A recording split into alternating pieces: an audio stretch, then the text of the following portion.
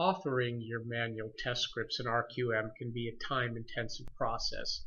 In order to improve your efficiency, there are two assets linked to your test script creation. First one, keyword. It's a little subroutine or test script snippet that you can reuse over and over in many test scripts for standard operations that you must do.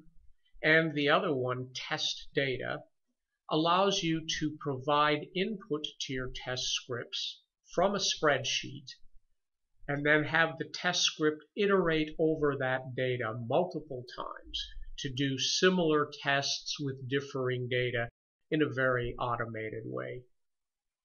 Let's go take a quick look at how keywords and test data is attached to your test scripts. What I'm showing you right now is a piece of test data that I've already imported into RQM. The name of this test data, credit card numbers. The file I imported from was a CSV, which I generated from a spreadsheet. And the data that I imported is shown here. 2 rows of data, each displaying a card number, a card type, and a card holder name. So I've already imported this in. I've set up some keywords as well. You can see I've got 4 keywords defined. Each of these keywords can be as few or as many steps as necessary, so very simple keywords or very complex keywords. And over here I'm looking, I can see what scripts those keywords have already been used in. Display pin, in fact, has been defined but not yet used. So let's look at a test script taking advantage of these keywords and this test data. Here I have a simple test script, test card input. Step 1, enter the card data. Step 2, check the balance. Now, let's look at step 2 first. That is a keyword, and if I expand it, I can see it's a keyword that consists of a single step, telling the user to click the check balance button and verify that the balance is displayed. A very simple keyword consisting of only one step. Well, what if in this script, instead of checking balance, I'd rather have them display the PIN from the user account? Well, easy enough. Let's delete this and go bring up my keywords. We want to display PIN instead of check balance. I grab display PIN.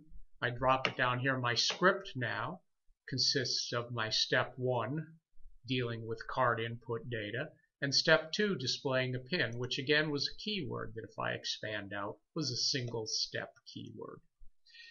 Let's take a look at using test data. I've already started. In step 1, I want the user to enter account number, card type, and account name before clicking OK. And I think I'm going to make click OK bold so that that stands out a little bit more. All right, card type. This is dealing with test data. And I've already set up for card number and name, but not for card type. This is very simple. Up at the top of my test script here, I've said I've got test data associated with this script, and it is credit card numbers.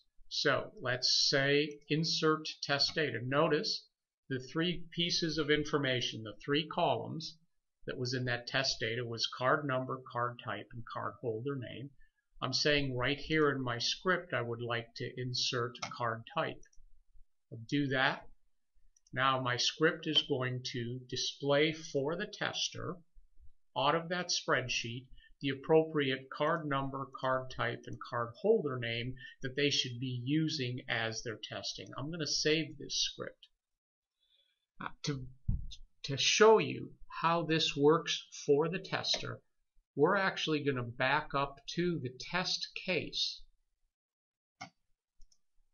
that uses this script, and we're going to run this.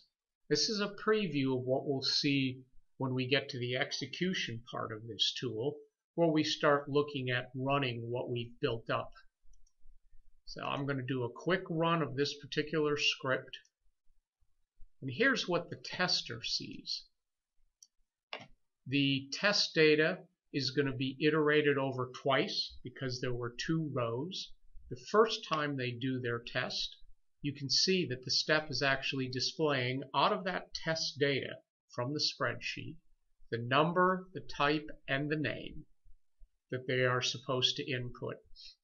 And of course, they will then say whether or not this particular step passed or failed, and then they'll do the display pin, and the test will iterate to number 2 and display for them the account number, card type, and account name from the second user.